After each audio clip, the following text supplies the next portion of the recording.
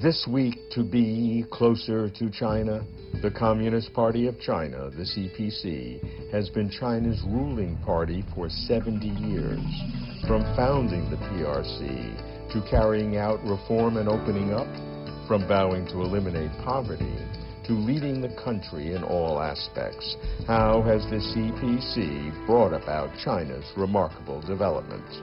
我们吸取了过去教训，一个自身的决策机制健全了，一个我们的整个社会的监督机制健全了，其中就发挥了民主党派的作用。中国共产党有着很清醒的意识，你想要长期执政的话，你就得永远保持你的先进性和纯洁性，你就得永远要代表人民群众的根本利益，永远和人民群众联系在一起。What challenges does the CPC face? And how can the party adapt to changes in society? Now, many have pointed to the rise of the concept of governance in China as influenced by the West in recent times. But, you know, the fact is, influence has cut across nearly every aspect of life, not just politics. 一个党，执政党；第二呢，是权力机构，包括人大政府；第三呢，市场，包括国有企业、民营企业和中央企业；第四呢，社会，包括社会组织。包括社区，那么现在要建构现代化国家治理体系，完善和发展中国特色制度，那如何把四个元素整合成有机的整体？这我们今天的改革就是要把这个四个元素整合成整体。This week, understand the CPC to be closer to China.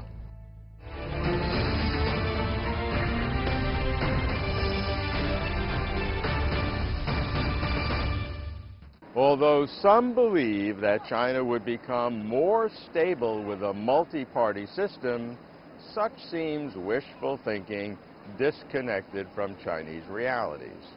If one looks at almost every aspect of real life, Chinese people have more personal freedom today than at any other time in their long history, almost the equivalent of their peers in the West. President Xi Jinping makes the party's enhanced leadership scintillatingly clear, stating literally, party, government, military, people, education, south, east, north, west, central, the party leads everything. Back in 2015, when speaking to a high-level delegation of U.S. politicians, Democrats and Republicans, Wang Qishan, China's current vice president and former Politburo standing member, declared that one cannot understand China without understanding the CPC. And if one does not understand the CPC, one cannot deal effectively with China. How has the CPC brought about China's remarkable development? And what challenges does the CPC face amidst increasing domestic complexity and international volatility? Addressing these questions takes us closer to China. Huang Haijun is the party secretary of Lingmen Village, Chongzhou County, in China's southernmost province, Hainan. He has been working here since 2015. I volunteered to work out here. I remember the day my application was approved. Our child was only 9 months old. I go around the village and talk to the people every day. I try to learn what kind of assistance they need. I think it's the sense of the party to be people-centered. Personally speaking, I also think it's something we should do, just for one's conscience. If you see somebody leading a wretched life and you have the ability to help, shouldn't you do it? The areca nut is an important source of income for some local residents. Today, Wang is taking me to pick areca nuts together with a local couple.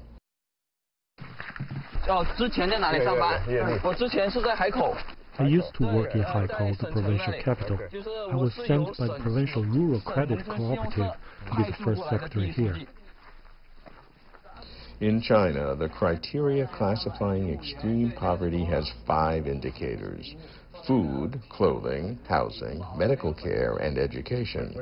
The national poverty line currently stands at an annual income of about 3,300 RMB. According to data from the National Statistics Bureau, the poverty rate in Hainan province declined from 3.9% in 2017 to 1.3% in 2018. This achievement is directly related to the work of more than 50,000 party secretaries and local officials like Wang Haijun. 我们12.8万个贫困村，每个村从县以上的这个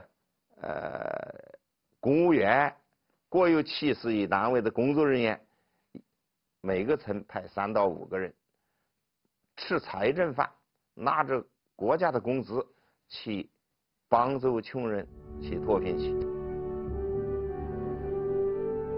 Leading China to become the world's second largest economy, the party has at the same time lifted over 750 million people out of poverty. According to the organization department of the CPC Central Committee, as of the end of 2018, the party's membership exceeded 90 million. Among party members, workers and peasants remain the majority, accounting for about 35%. And as the country prioritizes quality development, the educational background of party members has seen a large improvement, with nearly half holding junior college degrees or above. What was it about the party's rule prior to the 18th Party Congress and the 19th Congress that required an increasing power of the party in terms of its leadership? Why do we call for an all-round leadership of the CPC? First, as we enter a new era, we confront a shifted main contradiction of our society. What we now face is the contradiction between imbalanced and inadequate development versus the people's ever-growing needs for a better life. How do we address such an imbalance? Can we count on the market economy? The market economy can stimulate circulation and encourage people to create, but it cannot address imbalanced development. On the contrary, the market economy sometimes widens the divides. Many people from backward regions seek jobs in developed regions, leaving the backward regions further behind. Thus, we cannot depend on the market economy to address the disparity. The farmers in rural and mountainous areas surely can strive to achieve a better life, and they have been doing so, but they have limited capabilities. It is even difficult for the governments. Chosen by people, local governments represent the interests of those people. For example, the People's Government of Beijing Municipality is elected by the Beijing Municipal People's Congress to serve the people of Beijing. It is not well positioned to assist farmers in Shanxi. Since the market alone cannot address this problem, and governments have their limitations, the CPC, a special force in China which is neither a government nor a power institution, but a party to serve the people, could offer proposals as the leading core to promote help between different regions to resolve the imbalance and inadequate development. Today, more than ever, we need such a balancing power as the CPC. That is why we emphasize the all-round leadership of the CPC. According to the party itself, China's primary contradiction changed. This is circa the 18th and 19th Party Congresses, where they acknowledged that there were imbalanced and competing developmental problems that were not being resolved effectively by either the market or government. And these had produced political factionalism or some type of divisionism that represented different regional, local, and various competing economic interests. This was harmful to reform and the National Development Project. It endangered national salvation, and it posed grave challenges, in particular for China's most vulnerable groups, and therefore required better political coordination and discipline. The all-round leadership of the CPC entails a great risk. What is this risk? If the CPC, which is with great power, gets detached from the people or fails to be people-oriented, it would be disastrous. General Secretary Xi Jinping stressed the importance of all-round leadership of the CPC as well as it being people-oriented. From my perspective, these 2 points are to be understood as one. CPC leadership must be people-oriented, otherwise overall CPC leadership would be problematic. Likewise, people orientation needs party leadership. In the absence of party leadership, we would have populism or anarchism, and that will not work. The CPC is by far the biggest party in Chinese politics, but it is not the only party. There are 8 other parties which support the CPC by helping to shape the country's direction. Probably the best known is the Revolutionary Committee of the Chinese Kuomintang, It was set up by a group of people who broke away from the Kuomintang in 1947 during the civil war with the CPC. The largest party beside the CPC is the China Democratic League, founded in 1941. Its members come mainly from culture, education, and science and technology. The other parties bring together key figures from the business, medical, and environmental fields to advise on critical areas, such as the economy, social development, and new high tech. There is special focus on improving the health and livelihood of the general public. Besides the CPC and the 8 parties, prominent public figures and intellectuals who do not belong to any party, but who have made positive contributions to society, are also often consulted on various issues.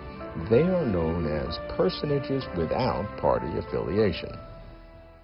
Can you contrast the role of the 8 Democratic parties to opposition parties in the West? Because most people might think of that analogy, but that's really not the way it works in China. 首先，它不是一个 opposition party。 First of all, they are not opposition parties, but participating parties. Many countries in the world share this system with one ruling party and others as participating parties. Take South Africa, for example. The African National Congress serves as the ruling party with other parties as participating parties. There are many other party systems around the world besides multi-party or two-party systems. Well, you know, when Western countries talk about a multi-party system, they're normally thinking about multiple parties in competition with each other. And in China, what we're talking about is a system of cooperation. Now, if we look closely at the constitutions, the party constitutions of these minor or democratic parties, as they're called, we'll find that all of them acknowledge acknowledge the leadership role of the Communist Party. Nevertheless, they have produced a number of talented and capable ministers that have joined government and continue to join government. So I don't think we should dismiss it altogether. Now, more significantly, especially in recent times, has been the Chinese People's Political Consultative Conference, the CPC, right? And this has emerged as a major institutional practice, especially in the early spring, under the rubric of the 2 sessions, where you have the CPPCC and the NPC meeting at the same time. Now, this is a reform that's ongoing, and it's not just at the national level. You know, we have a Shanghai CPPCC. I was invited as a representative of foreigners at East China Normal University to go to that meeting and to give feedback and to offer suggestions, and I found it to be a very interesting experience. I don't think we've yet seen the full range or the full development of this reform and this inclusion of this type of consultation, and I hope that we'll see that it will become more robust over time.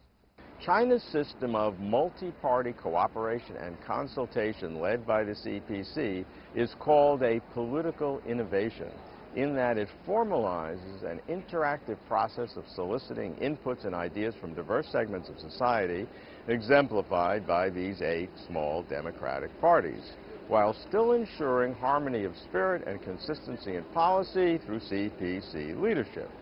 But it is because of its massive advantage in scale and power that the CPC, as the ruling party, has a higher obligation to pay attention to other parties and voices.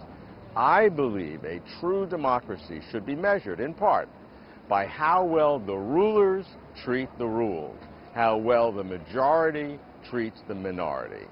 While I argue that the Chinese political system is optimal for China today, I at the same time stress that the CPC has a higher standard of accountability to enhance personal welfare in the broadest sense, which includes a guarantee that the people enjoy more extensive and adequate rights and freedoms, ensuring that they are able to participate broadly in national and social governance. On September 21, 1949, the first plenary session of the Chinese People's Political Consultative Conference, or the CPPCC, was held in Beijing. It proclaimed the founding of the People's Republic of China and turned the first page in the history book of New China. More than 600 representatives attended.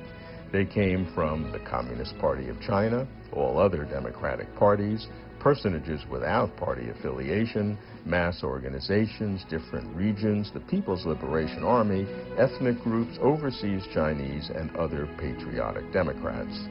The first CPPCC adopted a provisional constitution, selected Beijing as the capital, made the five-star red flag the national flag, chose the March of the Volunteers as the national anthem, and decided that China should adopt the Gregorian calendar.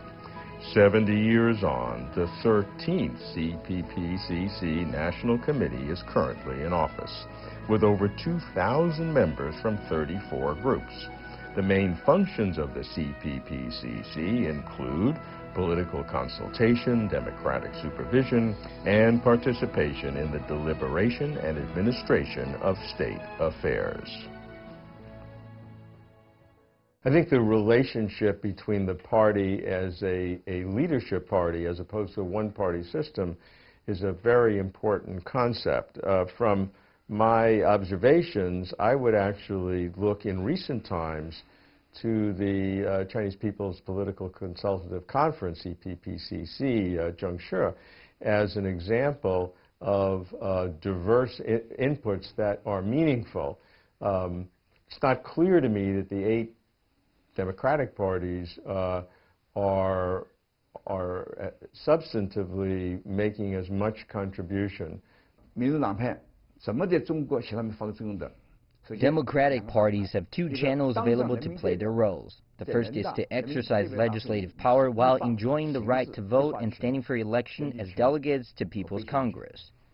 The second channel is that they can participate in the administration and discussion of state affairs as deputies to the Chinese People's Political Consultative Conference.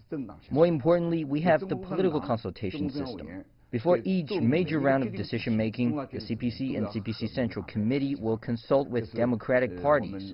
Before major meetings such as the CPC National Congress every 5 years, or the annual plenary session of the CPC Central Committee and other significant meetings, documents would be sent to democratic parties for them to view and discuss in order to solicit their views and listen to their suggestions. Last year, some people published articles calling for the termination of private ownership, claiming that the private economy had fulfilled its missions and should be decoupled. Later, General Secretary Xi Jinping presided over a symposium at which he said the private economy is our good friend and belongs in our family. Why the huge change? Because democratic parties offered the CPC their views. Different voices got heard and their opinions got adopted. This enabled no major deviation in our policy. China has a growing GDP with a general income increase and a growing middle class. What has contributed to these phenomena? It is the CPC leadership. In the past, under the CPC leadership, we made mistakes like the Great Leap Forward and the Cultural Revolution. So how come we've made no fatal mistakes over the past 4 decades? It is because we drew lessons from our past experiences. We implemented an improved decision-making mechanism for governance, as well as a supervision mechanism involving the whole society through which democratic parties play their roles. The official description of the Chinese political system as a multi-party system under CPC leadership is largely discounted in the West, as you know, because it is assumed that the leadership of the CPC totally overwhelms any influence or any oppositional ideas that the 8 much smaller parties would have. I mean, those parties, I don't know, 50,000, 100,000 members. CPC has almost 90 million, so the CPC is many orders of magnitude bigger than all 8 parties put together. So how do you respond to that criticism that the name of the system sounds very laudatory, but it's really just a cover-up, which is a harsh term, but a cover-up for what in essence really is one-party rule? After the 18th CPC National Congress, General Secretary Xi Jinping released a document on how to exercise the rights of consultation and supervision of the CPPCC. Xi demanded that the democratic parties of the CPPCC not only supervise economic and social development, but also shoulder 2 more responsibilities. supervise the construction of the CPC and the legislation. In leading China, the CPC needs to cooperate with the democratic parties. The democratic parties have their own connections with people of particular social circles. Without the democratic parties, all of Chinese people cannot be fully represented.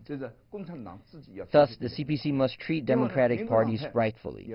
In turn, the democratic parties must fulfill their mission as participating parties to take part in the deliberation and administration of state affairs and assume due responsibilities in the government. We have a couple of ministers who are with the democratic parties. Of these two aspects, the main concern is how the CPC should rightfully treat the democratic parties, and we need to conduct a close analysis of how to sustain such a party system. What are some of the practices or institutions from Western political systems that you have studied in the CPC and have adapted, or for that matter, have understood and changed or rejected? At the third plenary session of the 18th CPC Central Committee, the party identified improving and developing socialism with Chinese characteristics and advancing the modernization of China's national governance system and capacity as the overall objectives of comprehensively deepening reform. Terminology-wise, governance system and capacity are globally recognized concepts. For us, it is the first time to adopt such concepts. We used to talk about management, but now have shifted to governance. The change of wording reflects a profound significance. Management is more of a top-down concept, with one entity of the party and government exercising management power, while for governance, it could be both top-down and bottom-up, and entities get diversified with participation of the party, the government, society, and the people. It is a fresh change. Meanwhile, we talk about the governance system. What exactly is such a system? It is an institutional system. All institutions covering state, party, and military governance are to be improved. We refer to the governance system as a full-fledged institutional system. What is the governance capacity? It is the capacity to govern the state in accordance with the institutions. This is why we believe the proposal of governance system and capacity has demonstrated a tremendous change, which reflects the results of human political civilization. I believe many Western countries have also shaped their institutional systems and improved their governance capacities in a gradual manner. At the same time, we've proposed the modernization of China's national governance system and capacity. What does this mean?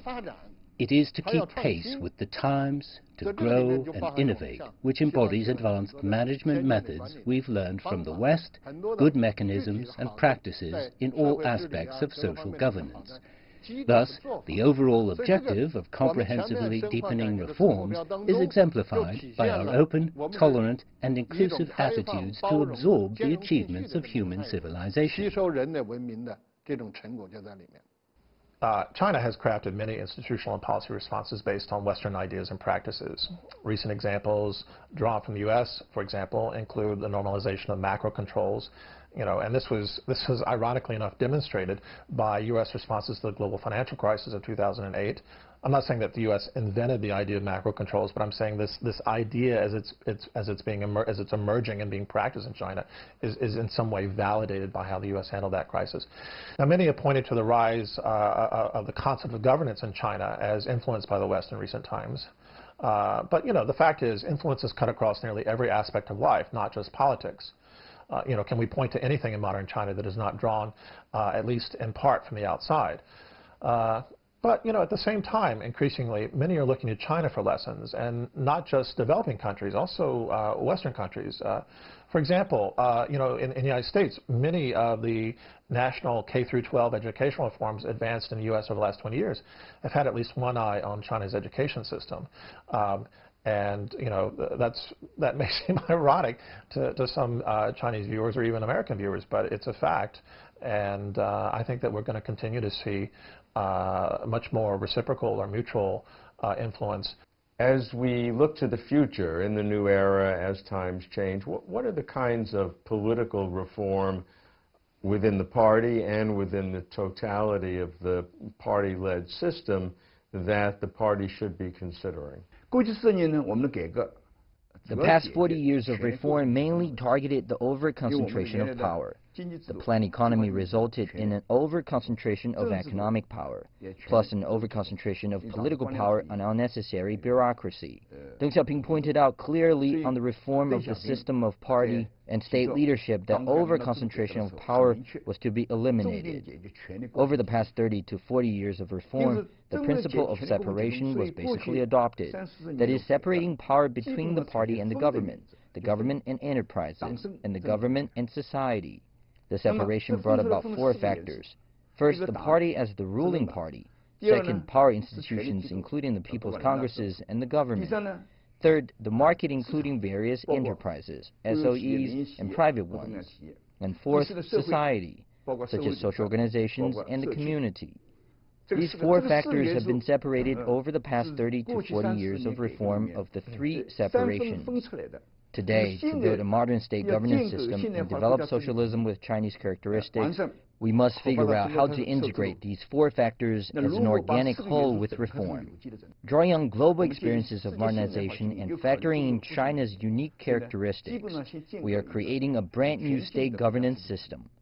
This new model is neither a triangle or parallelogram, but a prism-shaped system. That is, the umbrella of the party leadership forms a triangle with its overarching authority over the three other main sectors: the power institutions, including the government, the market, including enterprises, and society, including social organizations and communities.